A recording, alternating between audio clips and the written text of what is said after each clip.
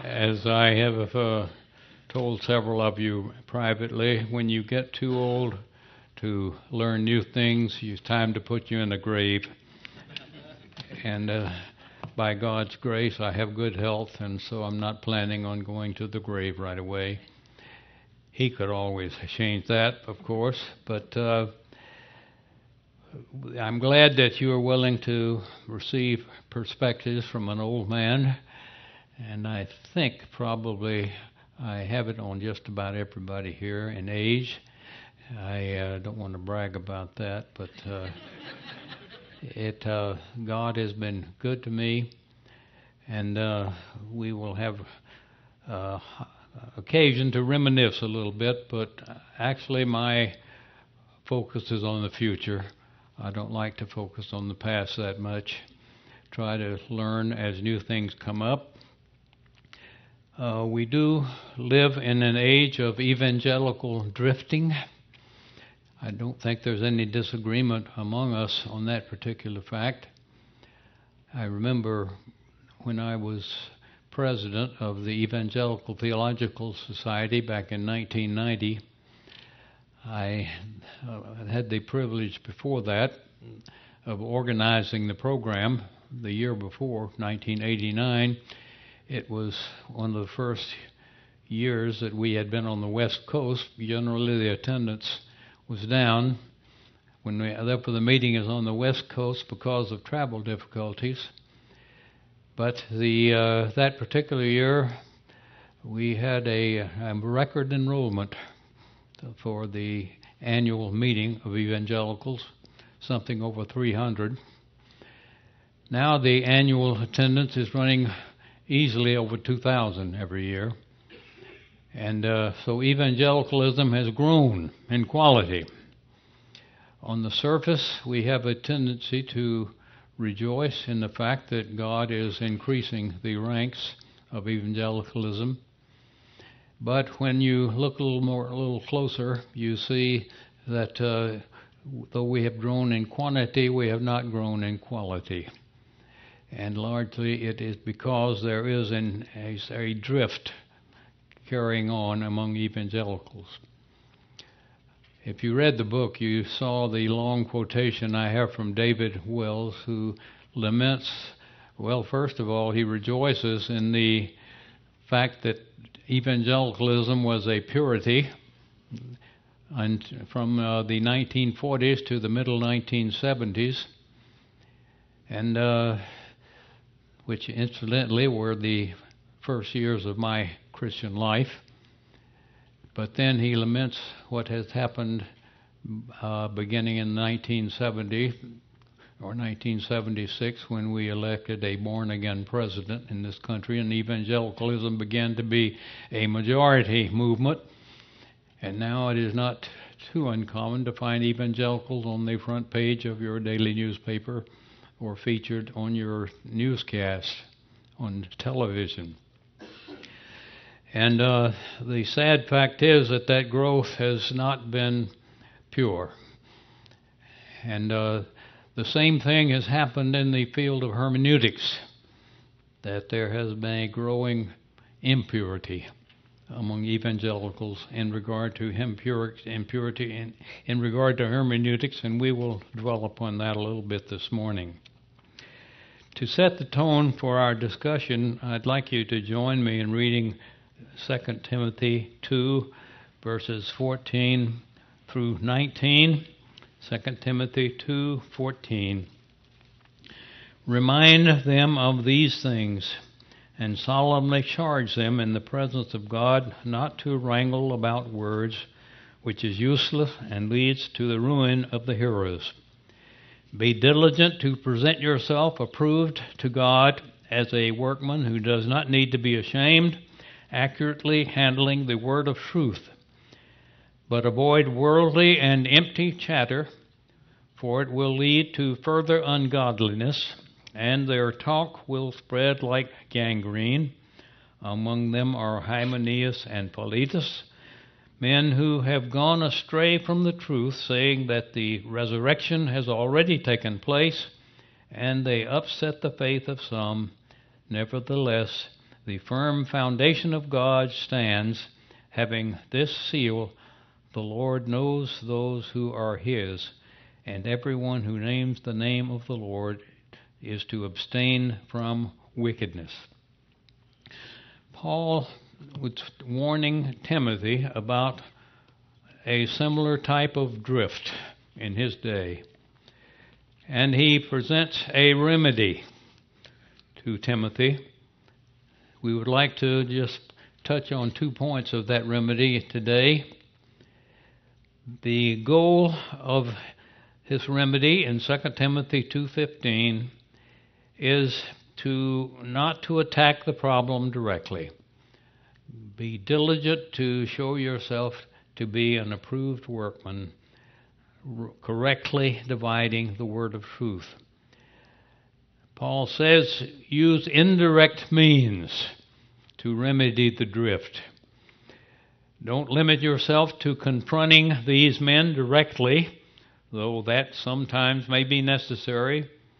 2 Timothy 4:2b says, reprove, rebuke, exhort with all longsuffering, so the direct confrontation is at times necessary. Rather, your goal is to gain the approval of God by making yourself an unashamed workman.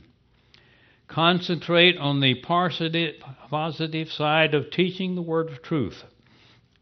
You are to be a God-pleaser, not a man-pleaser. You are not to allow yourself to be distracted by mere human considerations. You are to have an eye that is single toward His will and glory. You are looking for His seal of approval. Strive to maintain His standards so that you have nothing to be ashamed of before Him. That word for document, the word for approved, has 2 ideas. It has the idea of being tested, and it also has the idea of being approved after testing. Now, you folk are leaders in the evangelical world, and you have more opportunity than anybody else to be tested and to demonstrate your approval before God. It is a great privilege to be tested. It is a great privilege. How are we going to respond to that test? You should have as your goal not to be ashamed because you have done a shoddy job at interpreting the text. Nor should you be ashamed of your work before men. Note Paul's elaborating on this theme. He speaks about shame in 2 Timothy 1, verses 8, 12, and 16. Timothy needed to hold his head high so that he was not ashamed. Do the right kind of job, and you will not have to apologize to anyone. That's the goal. But the means by which we are to do it is wrapped up in that participle orthotamunta, correctly interpreting or directly handling the word of truth. Timothy can set the standard by cutting straight the word of truth or handling the word of truth accurately. We can't be sure why Paul chose this figure. It's possibly because in secular Greek writings it referred to a mason who was squaring and cutting stone to fit exactly into a certain opening. It was used other times to refer to a farmer's plowing a straight furrow in his field, or to a tent maker cutting just the right size of a piece of canvas to finish his tent. But it was also used to refer to a road maker constructing a straight road. And I personally lean toward that last meaning because in Proverbs 3, verses 6 and 11, verse 5, in all your ways acknowledge Him and He will make your paths straight. It's essentially the same word in the Greek Old Testament, the Septuagint. In verse 11:5, it's the righteousness of the blameless keeps their ways straight. Same word, using the idea of a straight path. And a cognate of this word is used in Hebrews 12:13. Make straight paths for your feet. Paul probably had in mind a figure of road construction, and they had to be exactly right. Now, one summer, while I was in seminary, I worked for the highway department in the state of Georgia to try to keep ends together. And I was assigned to the engineering department in the field. We were putting together the South Freeway from downtown Atlanta to the south there. And my job was to figure dirt quantities for the landfills and all that kind of stuff, and it got kind of technical. And at one point I goofed up, and we had a telephone pole right in the middle of the southbound lane. That was kind of a tragedy. Thankfully, my superior caught it before it was too late. We have to construct the road of truth without a flaw, brothers and sisters. Now, some have objected to trying to understand what figure Paul had in mind. They need to say all we have to do is to be in the same ballpark as Paul. Well, I frankly have had it with ballpark exegesis. They claim that knowing the broad sense of the word is all you need. To press a figure out of the specific meanings is an example of what Paul calls logomachia, striving with words or hair splitting. I don't think Paul had that in mind at all. In 1 Timothy 6:4, the word refers to quibbling over words, so here it probably refers to verbal disputes that distract from the close attention that should be given to the word. Truth highlights the contrast between God's unshakable special revelation and the worthless chatter of novelty seekers. There is a correlation between the quantity of our detailed analysis of Scripture and maintaining doctrinal orthodoxy. In 2 Timothy 2:15, the command is instilling in Timothy's mind the importance of precision. Learning the general idea of what Scripture teaches is not enough, because it gives the novelty teachers too much room to roam in search of their innovations. It allows them to shade the truth a little this way or that way to integrate the Bible with psychology or science, philosophy, anthropology, sociology, mathematics, modern linguistics, or some other secular discipline that allegedly has come up with additional truth from God's general revelation. Our handling of Scripture has to be right. It has to be accurate. It has to be right on target. If you have been near a Christian institution of higher learning in recent years, you have heard the expression, all truth is God's truth. There's no chapter and verse for that, friends. We may not have we don't have a session to deal with that during our time together, but that essentially equates general revelation with special revelation and results in a distortion of special revelation, rather. Now, Dr. Dean has suggested topics for me to cover in the 3 sessions we are together. General considerations about biblical hermeneutics, that's this morning. The principles of single meaning, that's tomorrow. And the hermeneutical principles in the Gospels, that will be Wednesday. And thankfully, as I was trying to decide how to shorten my remarks on Wednesday, I came up with an extra session, so you'll have to put up with me all morning on Wednesday. I'm sorry for you. Undoubtedly, certain matters of consideration will overlap. from one session to another, but I'll try to keep them separate. I expect to encounter differences of opinion among you, and I welcome those. You see, I'm a young man. I'm still learning, and I learn from your questions and discussions. So please don't disappoint me in our times of interaction after each message. I welcome your questions and your observations because that's the way I learn, and I came to learn.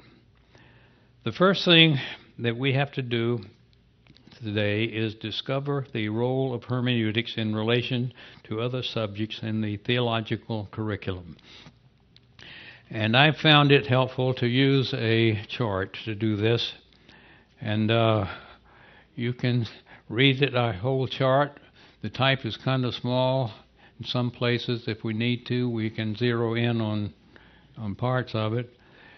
But notice at level 1, you have 3 disciplines. The discipline of biblical introduction, the discipline of hermeneutics, and the discipline of biblical language. That is the foundation for our interpreting the Bible, the foundation for exegesis, which becomes the foundation for level 3 and level 4. Our ultimate goal is Bible exposition. We want to be able to preach the whole counsel of God and to do it accurately. And in order to do so, we have to start off right at level 1. And biblical introduction includes the matters of deciding which text is the correct text, the sometimes called textual criticism. It includes areas of the canon. What are the books of the New Testament that we are working on, or what are the books of the Old Testament that we are working with? And it includes matters of historical background that is indispensable in the area of grammatical historical interpretation. But it also includes the biblical languages.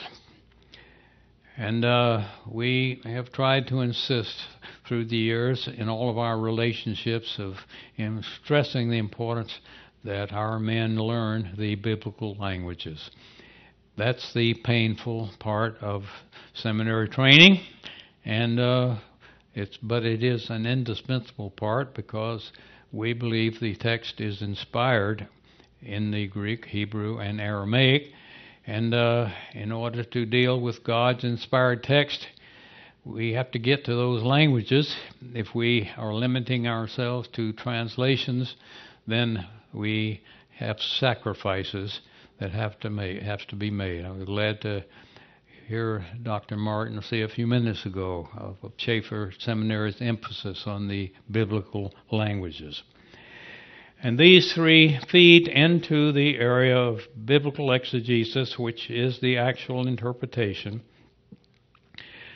Level 3 is these are all areas of application of what we learn from the text, whether it's systematic theology, biblical theology, church history, historical theology, philosophy of religion, apologetics, homiletics, counseling, Christian ed, administration, missions, evangelism, the contemporary society that we live in. All of those are areas of application. And of course, all of these feed into the exposition of God's Word, which is what those of you and those of us who give forth the Word in local churches are commissioned to do. Give it accurately and to give it with all of the various ramifications that it has theologically and practically in Christian ministry. So using that as our background, I would like to go first to clarify some definitions that have arisen.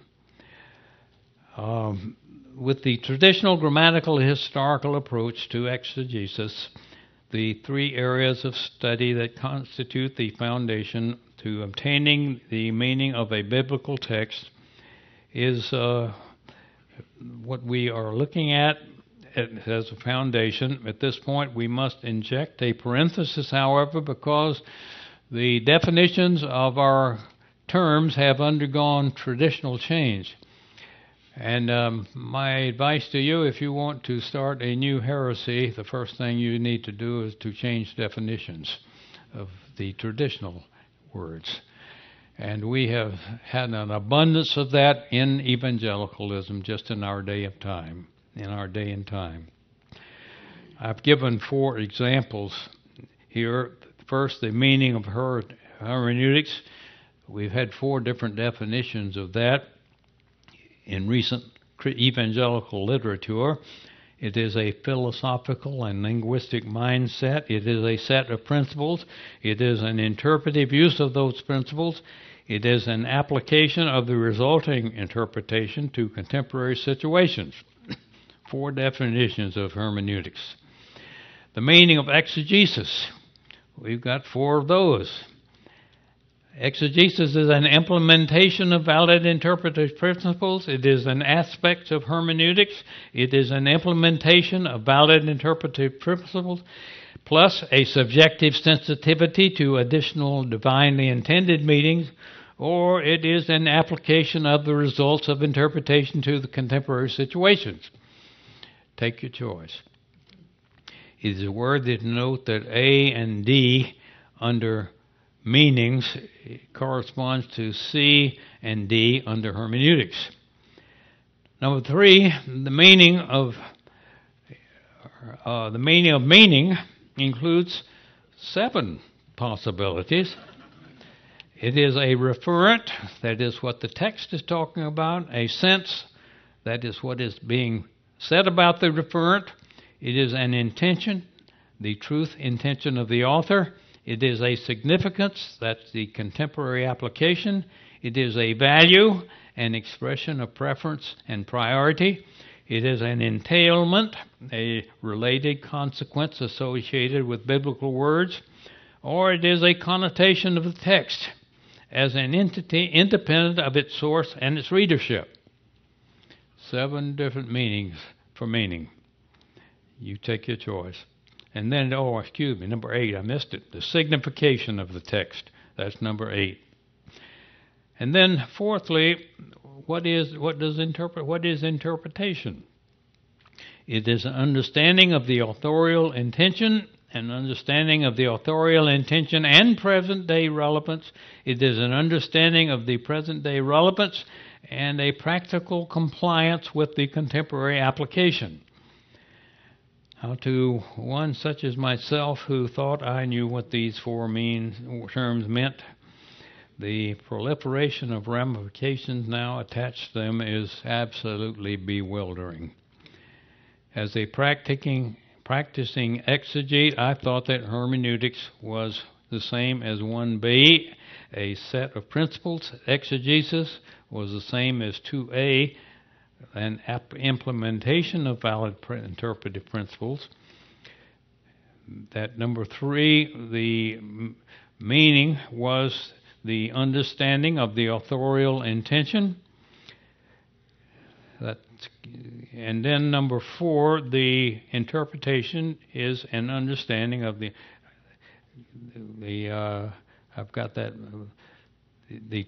meaning is the truth intention, and then the interpretation is a valid understanding of the authorial intention.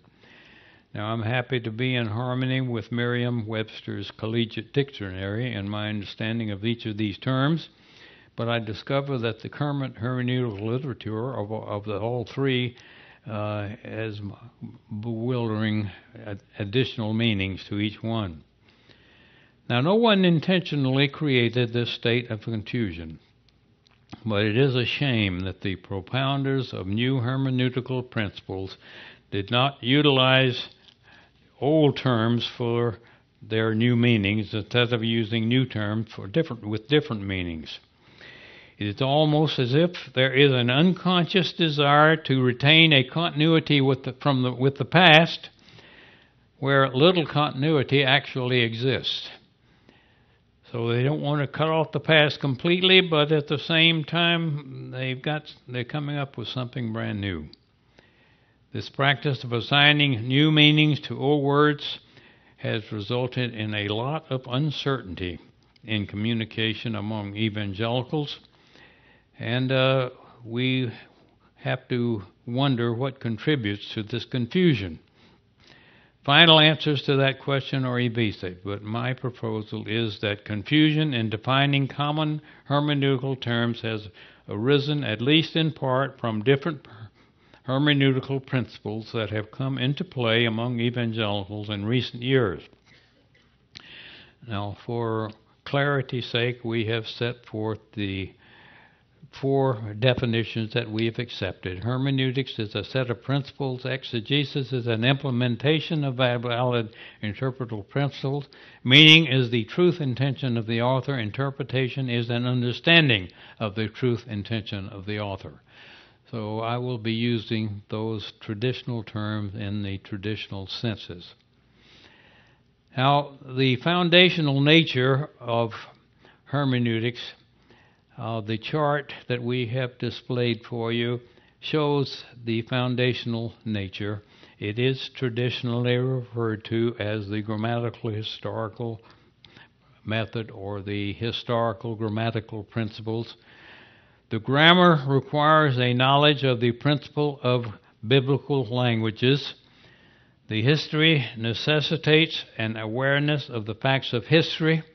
Obviously, to utilize the principles of hermeneutics, a person must have a working knowledge of the original languages. He must know what books belong in the canon and must establish the exact text of the autographs of the book of the Bible, that is, as they came from the hands of the original authors. And he gets help from biblical introduction in this area, the area known as general introduction as well as special introduction.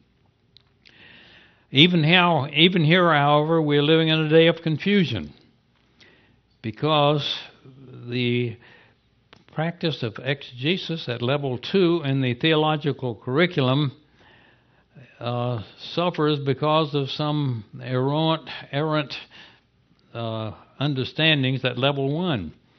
Traditional grammatical principles have come under assault by a new discipline that has only been with us among evangelicals, and actually even in the secular world since about 1960. I think it was in the 1960 that UCLA even began its graduate program in modern linguistics, so it's a relatively new field.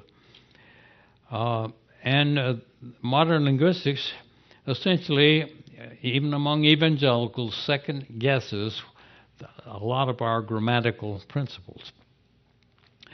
Daniel Wallace's well-known Greek grammar, Beyond the Basics, is full of the influence of modern linguistics.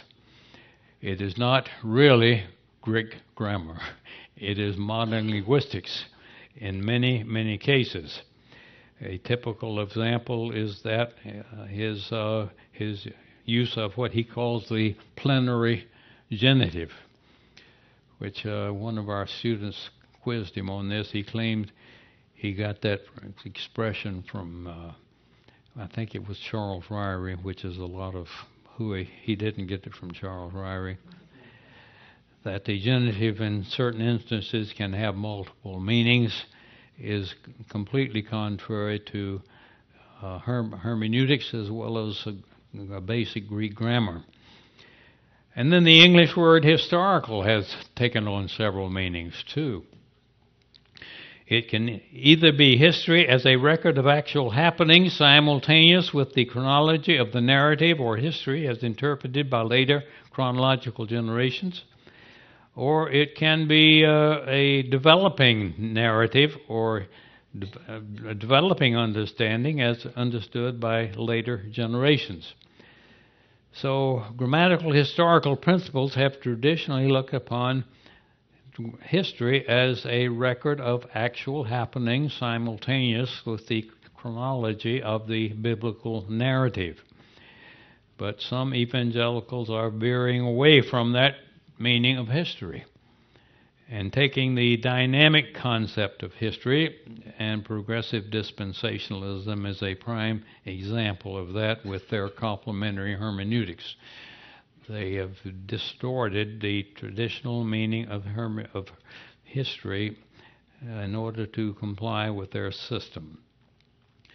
In light of such deviations from traditional definitions of various terms, when one speaks of following grammatical historical principles of interpretation, he must be careful to define his terms carefully.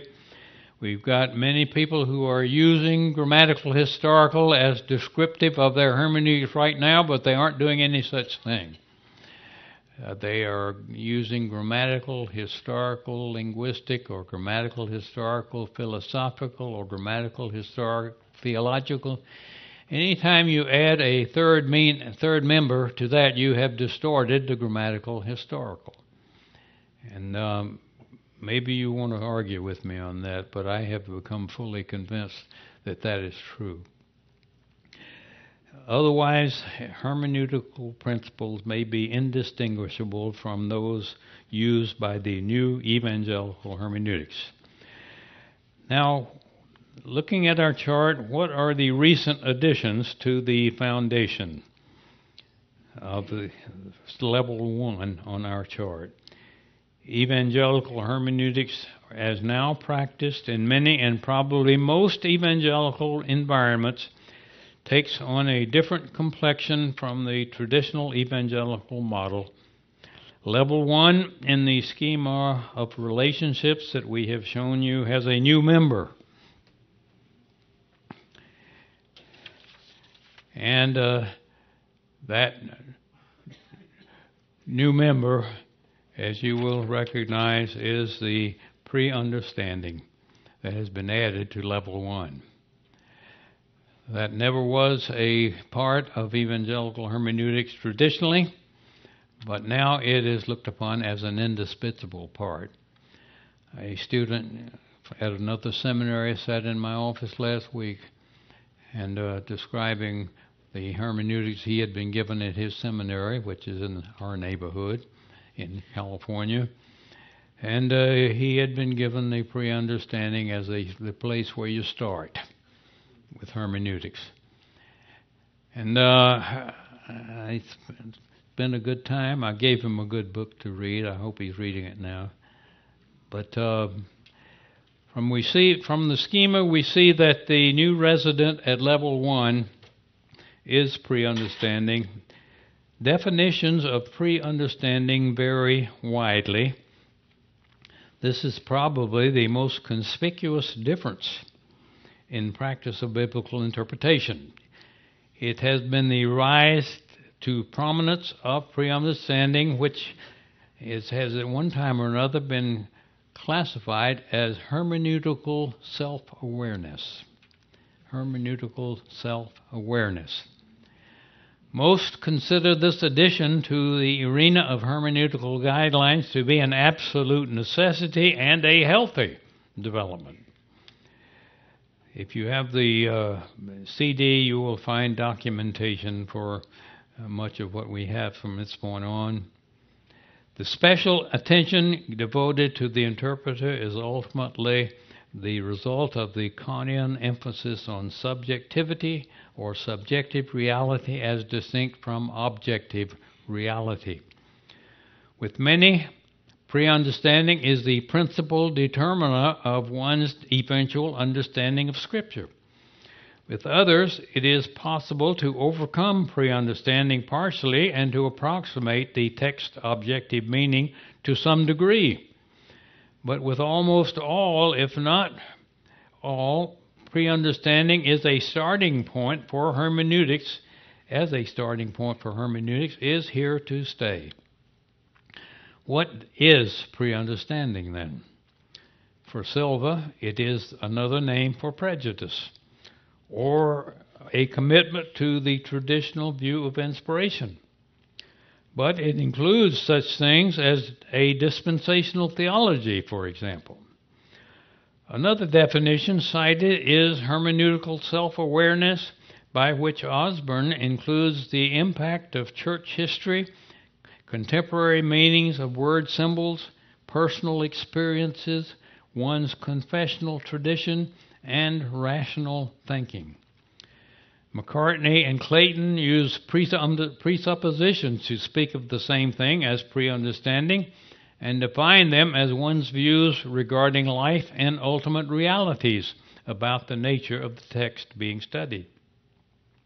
Klein, Blumberg, and Hubbard follow Ferguson, defining pre-understanding as a body of assumptions and attitudes which a person brings to the perception and interpretation of reality or any aspect of it.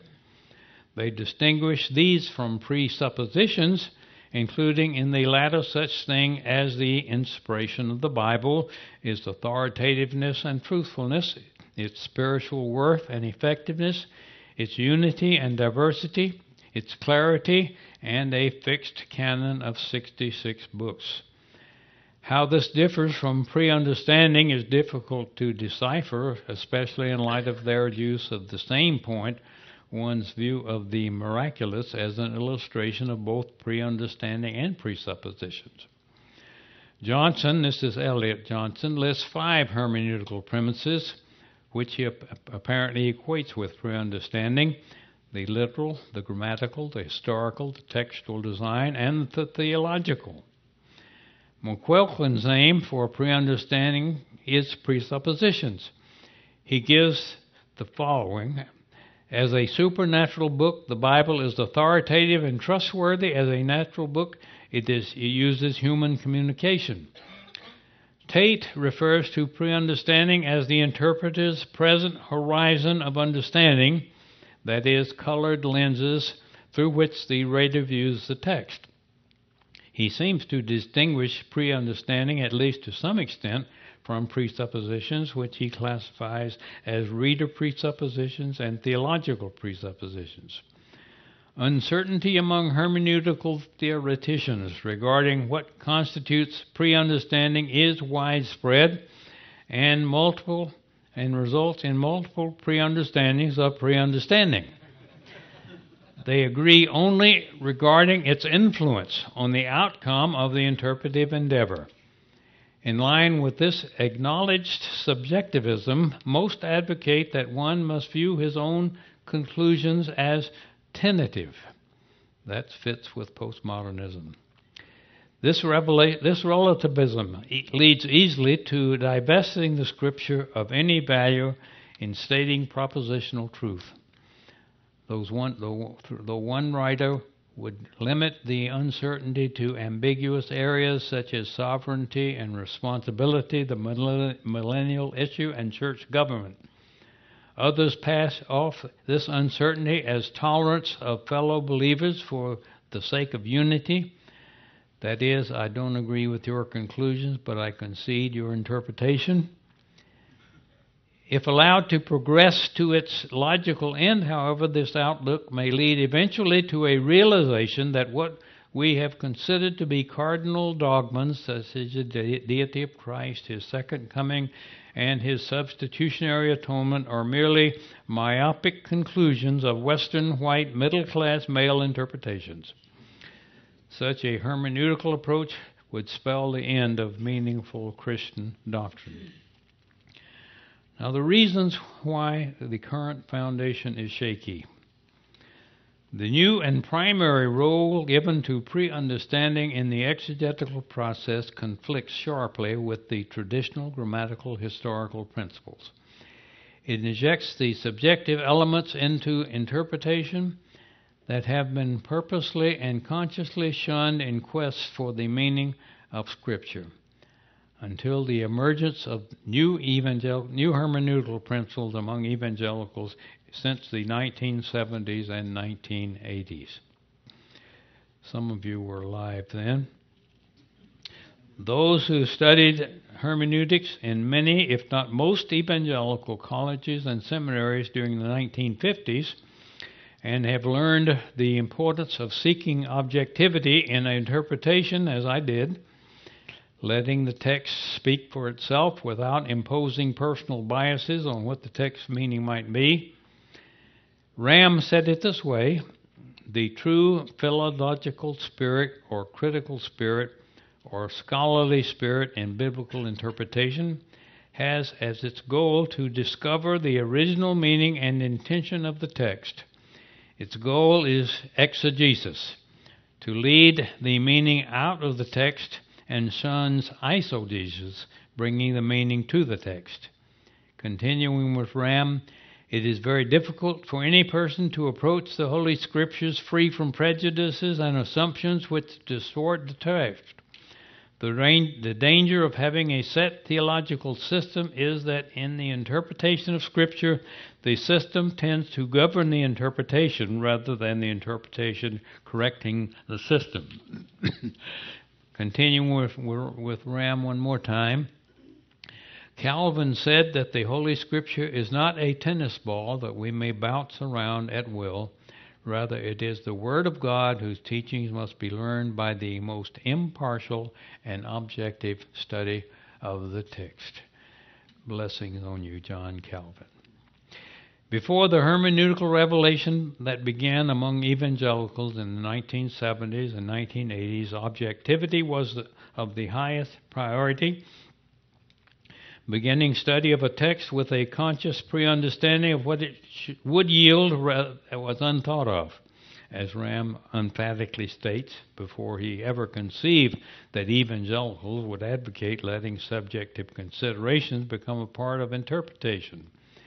He allows that such occurred with non-evangelicals such as Bultmann and Tillich, but insisted that it might not happen among those of evangelical persuasions.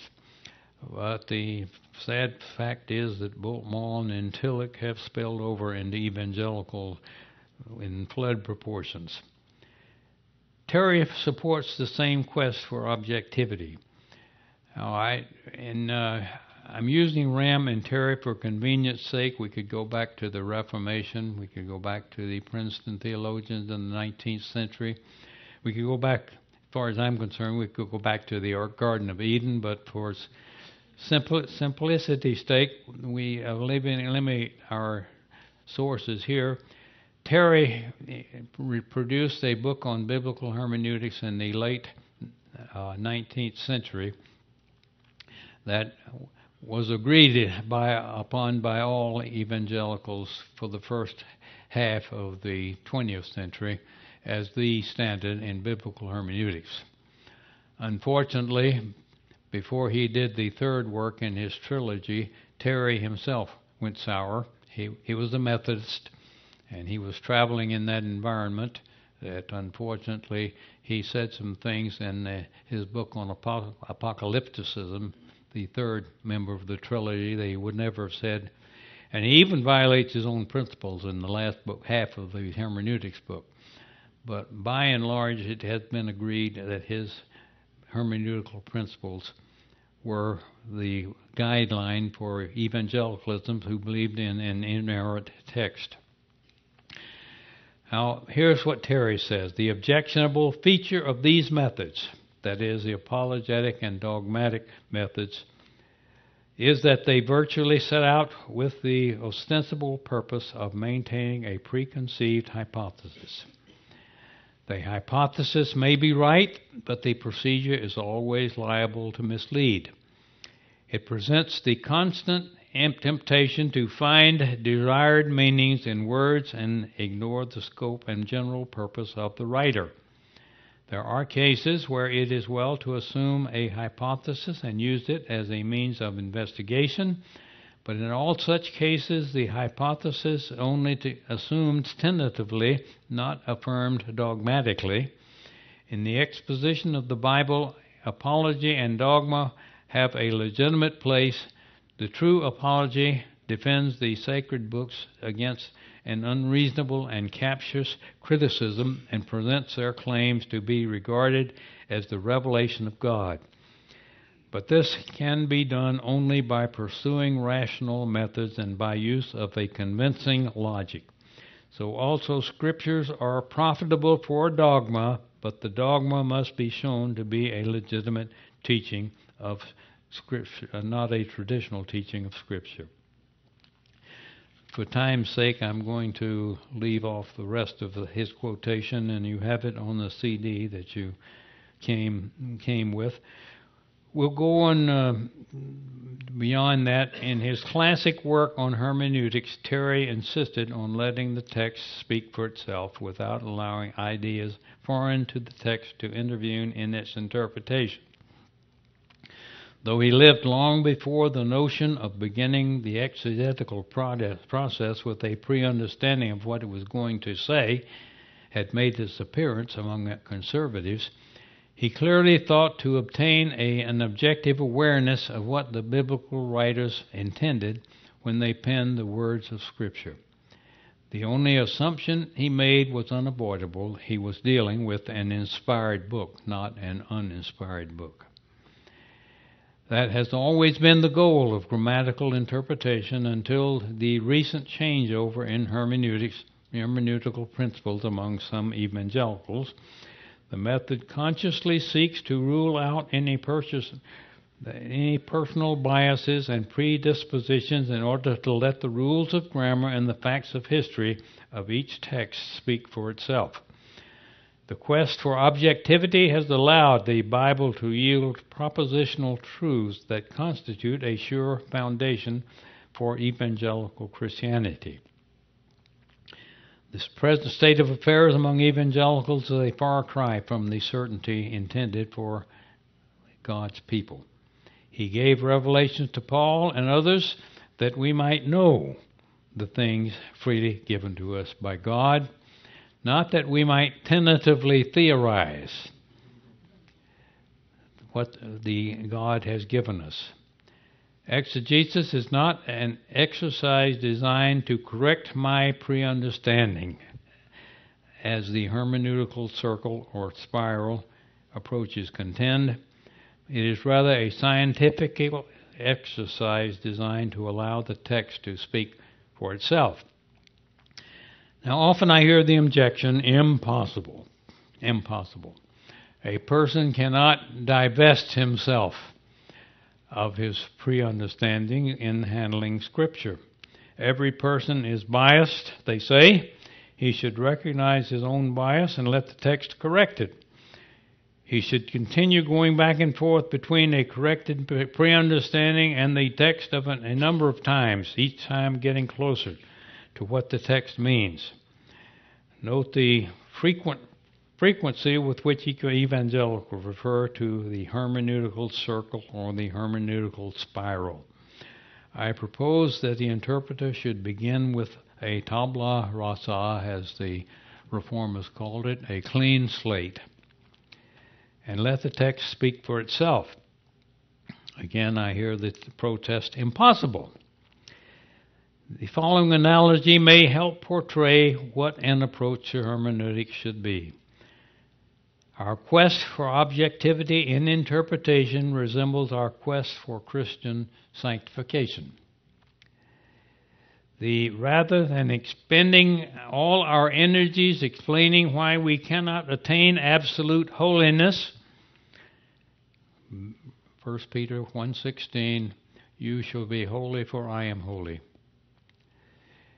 The fact that we cannot attain absolute holiness does not mean that we take our sights off the target of being holy as He is holy. The fact that we cannot obtain in this life unblemished holiness does not excuse us from continuing to pursue it without becoming preoccupied with reasons why we must fail. So it is in hermeneutics and exegesis. Our goal is to correctly interpret the word of truth, remember? Our goal is the objective meaning of Scripture. Let us not be distracted from pursuing it.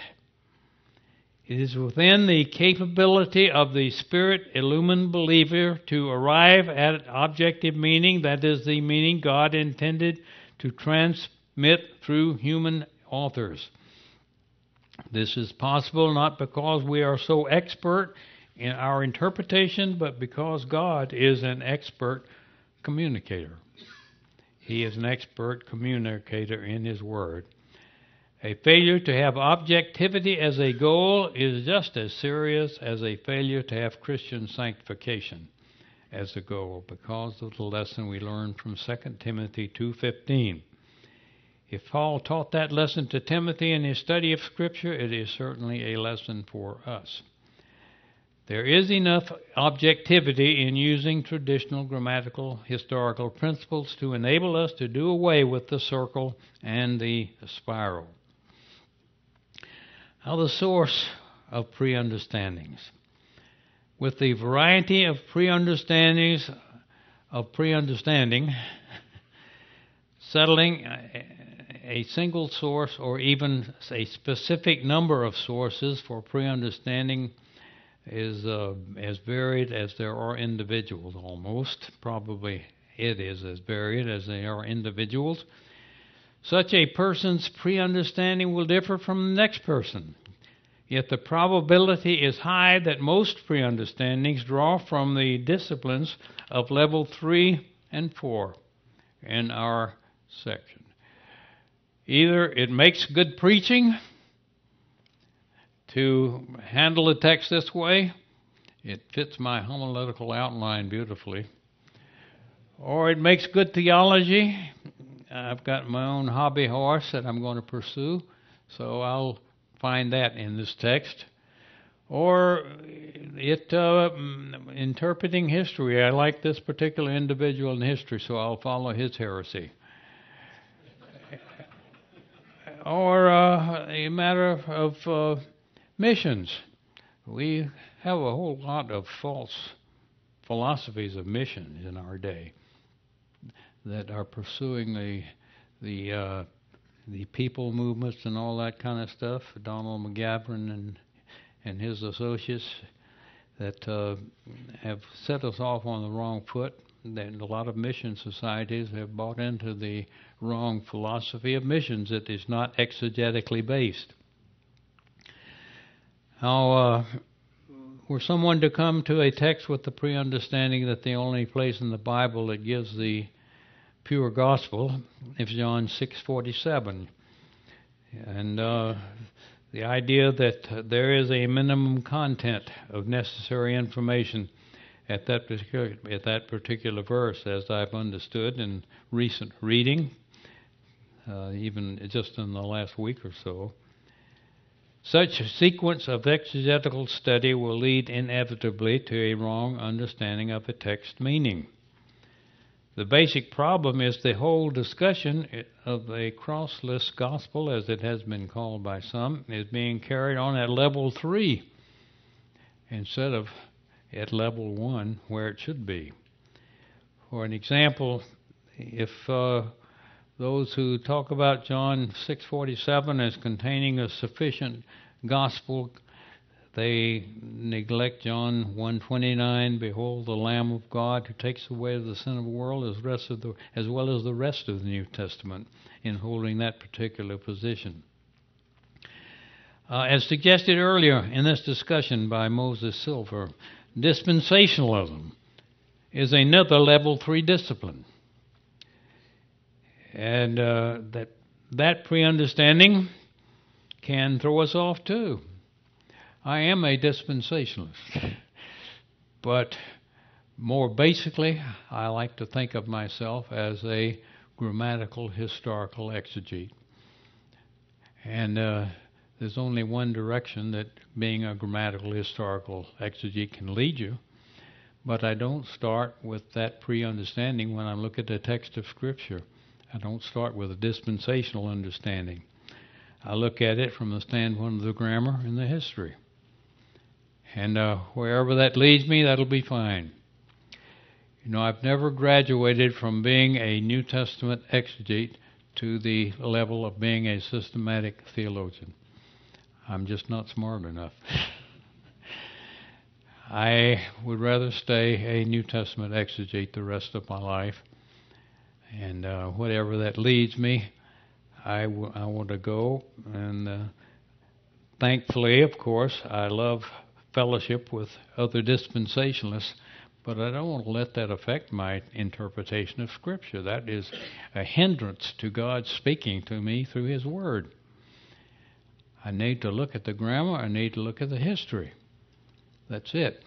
If Find out what it says. If that doesn't fit dispensationalism in that particular passage, let's be honest. If I should become a covenant theologian and begin to interpret the text in light of my covenant theology, that would be an abuse. Anytime you bring something at level 3 down to level 1, you, in my estimation, have violated the meaning that God intended for us to understand. Contemporary society is another level 3 category. This issue of global warming. Should I interpret the text in light of the global warming?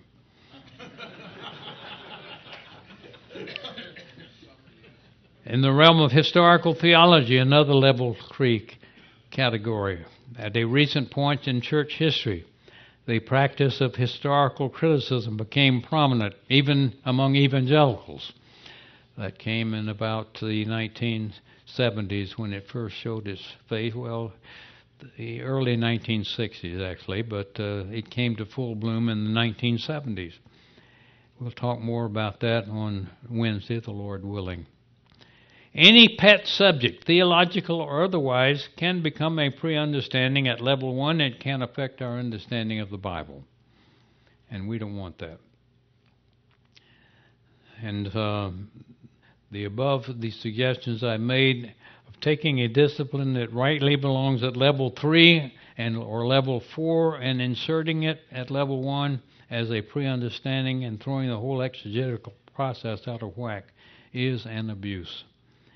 There are endless numbers of these pre-understandings that have been perpetrated on us. Just a brief word about the principles of grammatical historical hermeneutics that are being most often undermined, and this could be expanded by the new evangelical hermeneutics. One is the cultural uniqueness of the biblical text.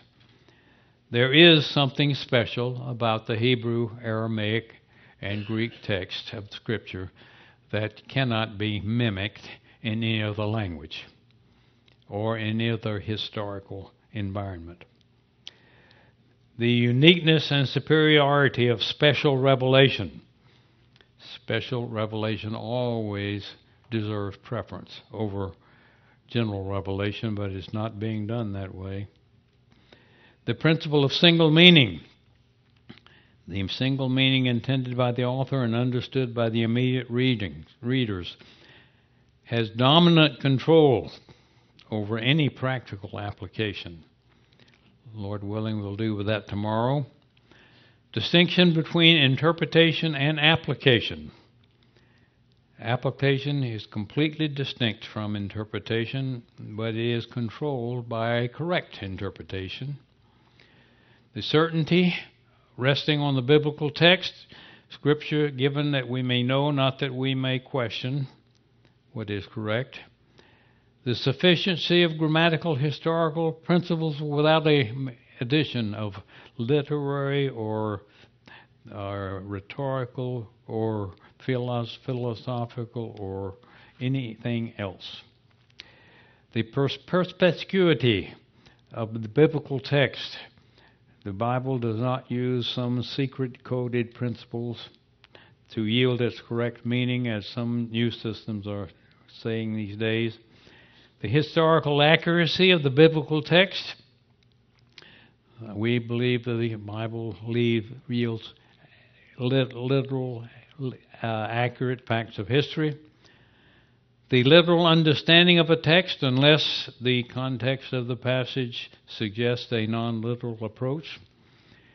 And finally, the inerrancy of the text, which should be an integral part of our biblical hermeneutics.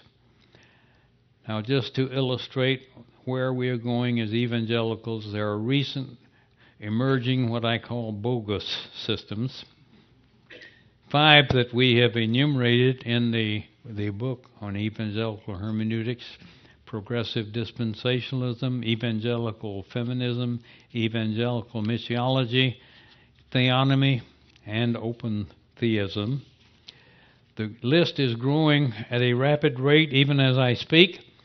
With inroads of pre-understanding at level 1 in theological study, the rate is bound to increase. Since the book was printed, I think in 2002, I think it was, we have already seen such things as the new perspective on Paul, the emerging or emergent church, whatever you want to call it, New Covenant theology, it's pretty new, the non-cessationist movement. Non-cessationists never had a hermeneutic for 100 years, but now with the evangelical hermeneutics, they do have a hermeneutic. Two new isms that are still not on the front page, the speech act theory and intertextuality.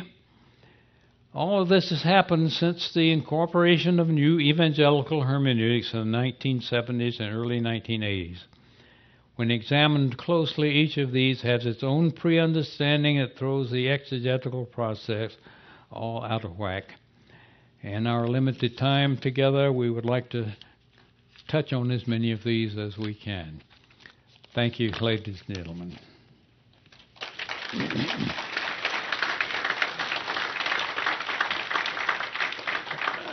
Do you want to circulate with these microphones as these folk have questions or comments? That's right. Okay, anybody have any questions? We have a short time here, but we'll take a couple of questions. Gordon.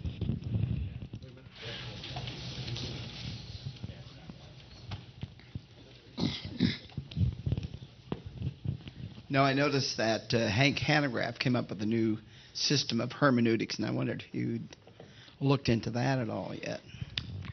I am not an expert on Hank Hanegraaff, but I know enough to know that he has a semblance of impressive hermeneutics, but he is pretty shallow and has distorted things with his pre-understanding in regard to eschatology.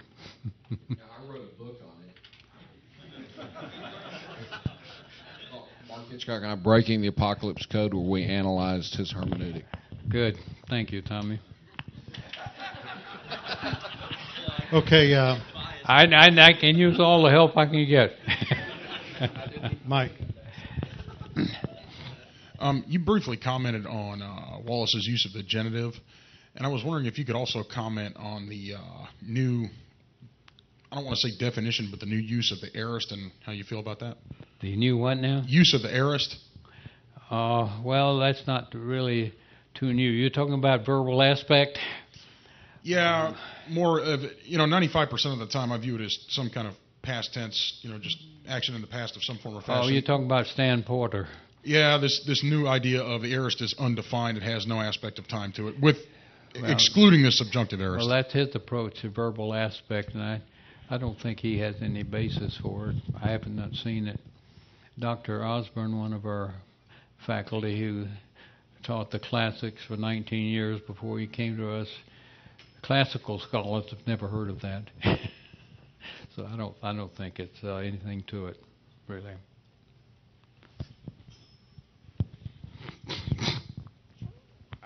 Since you brought up the use of the plenary genitive and was saying that he has that all wrong.